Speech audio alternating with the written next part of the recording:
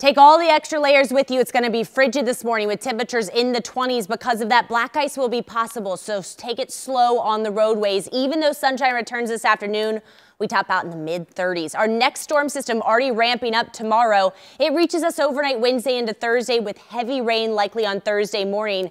We could even see the potential for a few strong storms. It's something that we will watch as that system develops. It gets very cold for the end of the week, but the weekend does look nice.